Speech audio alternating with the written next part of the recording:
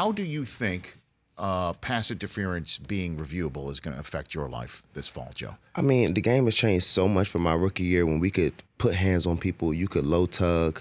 Now you just have to really legitimately marry them. It's an offensive league, so I love Coach Tomlin because he understands that we're at the disadvantage. You know, we really just have to really work feet, really just try to marry the receivers. So, you know, it's been switching for the last 3 years. So I think it might help us out a little bit. They may be giving us a little bit more OPI because offense, they do get away with a lot more than we do. So I think this can honestly help us out a little bit. Well, I've got the head of NFL refs, Al River, coming in sitting in that very seat on Friday, and it does appear that because just like anything in replay, when you open something up for replay, anything that is reviewable can be reviewed when you open it up.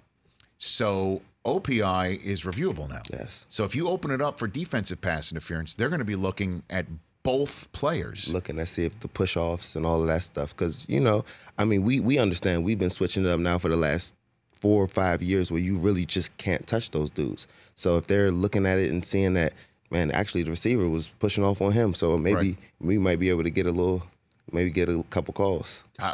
It would be surprising if you don't. Who is the toughest guy to guard in the league, Joe? It's 3 for me. It was Antonio, Odell, and Julio. What makes Julio so difficult?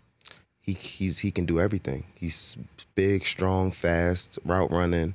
A little bit just him. You know, he's 6'4", 220 pounds, running 4.3, and they don't make him like that. Right. And the difficulty of Antonio Brown is what? He's so quick. His releases, his route running, his ability to adjust to the ball in the air, and then if you have him covered for the first route, his scramble drill. He's able to just run another route. And I think with him and Ben, their connection with Ben being able to just create more time, and AB could just get open at all times. For more of The Rich Eisen Show, tune to Audience Channel 239 on DirecTV for free on BR Live or download the Rich Eisen Show app.